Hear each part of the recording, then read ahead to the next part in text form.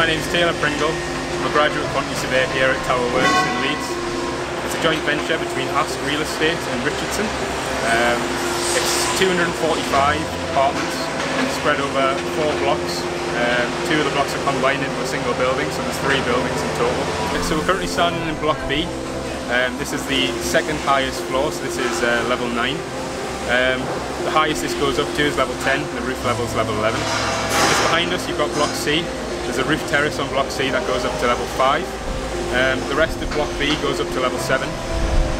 Then Block A goes up to level 8, and then on Block D goes up to level 8 as well.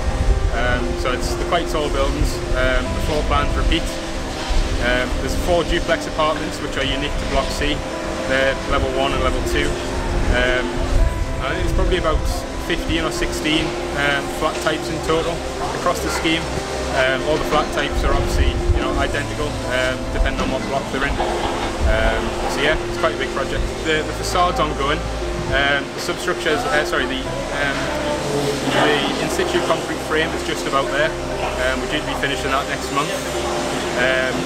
From that point, obviously the envelope will continue up.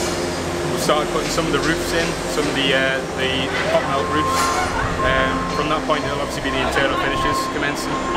They sort of follow each other up the building. So obviously the last operation will be the hoist apartments. The hoist apartments are obviously the apartments we'll leave completely unfinished until the end because they use the service route for transporting materials. They'll be the last sort of internal fit out to do, and then it'll be the external works. So we'll have hard landscaping and soft landscaping, as well as a few planters on the roof terraces as well. So that'll be the last operation. That takes us right up to practical completion.